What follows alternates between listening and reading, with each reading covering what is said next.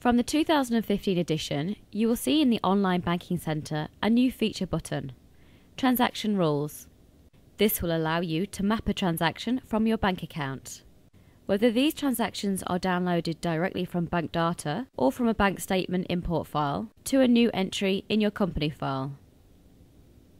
To set up these transaction rules, firstly, click on Transaction Rules, and then the Rules button, and New. You set your definitions in the middle of the screen. Firstly, we need to specify whether we are dealing with a payment or a deposit. We'll select a payment for this rule. Then we can specify the condition.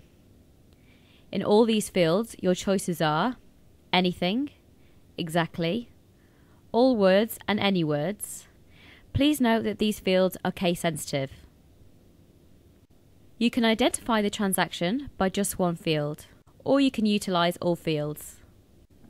For this transaction, our monthly communication charges will utilize all fields.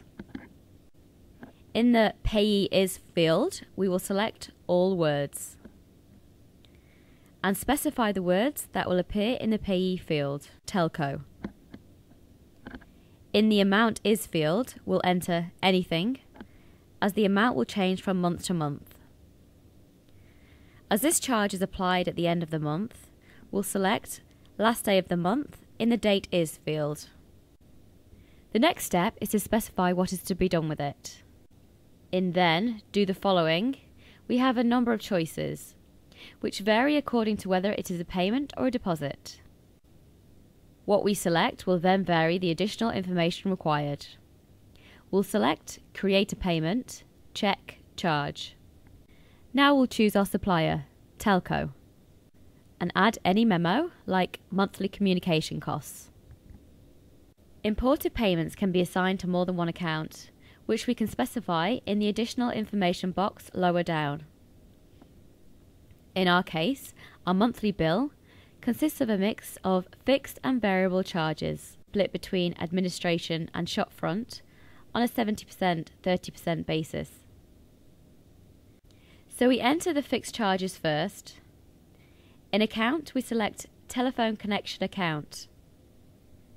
In the Type column, we select Amount and add 30 in the dollars amount or percent column, and the correct tax code you should use in your circumstances. Now enter the second fixed charge for internet connection for $100. Now enter the first variable charge for phone calls, admin, selecting type as percent and 70 in the dollars amount or percentage column, and the appropriate tax code. Finally, enter phone calls, shop and 30 in the dollars amount or percent column. All variable amounts must add up to a total percent of 100.